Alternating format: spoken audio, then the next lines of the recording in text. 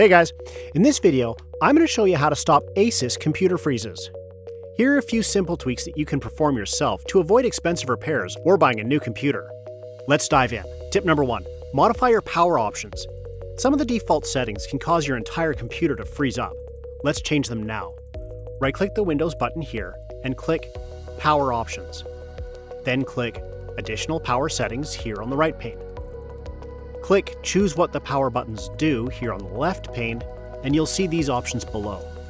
Be sure that Turn Off Fast Startup and Sleep are both unchecked. You can enable these options by clicking Change Settings that are currently unavailable here. Then you can make changes. Hit Save when you're done.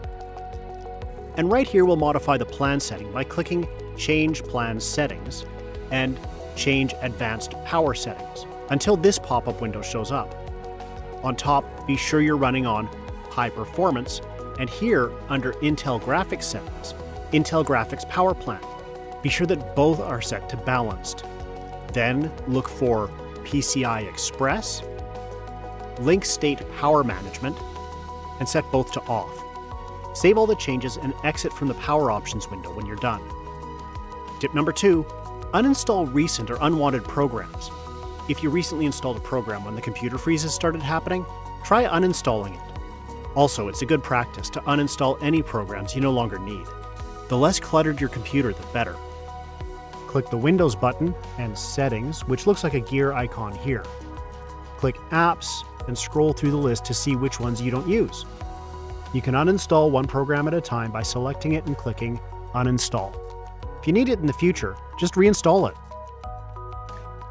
Tip number 3, delete unnecessary temp files. Your computer is loaded with temp files that are just wasting space and potentially causing problems. To delete them, right-click the Windows button and click Run. Type in %temp% and hit Enter. Select all the files here with your mouse or by pressing Ctrl-A on your keyboard and hit Delete. Let's move on to another folder by right-clicking the Windows button again, choose Run, type temp, click OK. You might see this window popping up every now and then, and that's normal. Just click Continue.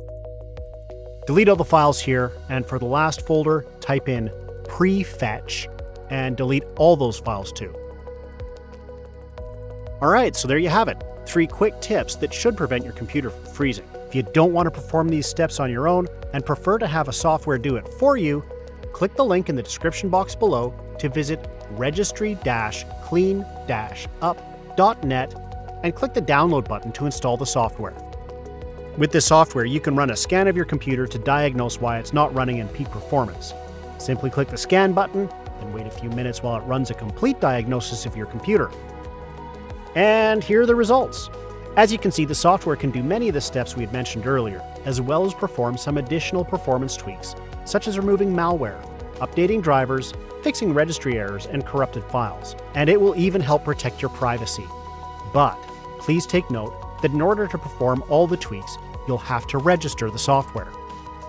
Once again, to get your free diagnosis, click the link in the description box below to visit registry-clean-up.net and download the software. If you enjoyed this video, please don't forget to hit the like button, leave your comments or questions below, and to subscribe to my channel for more PC performance tips. See you next time!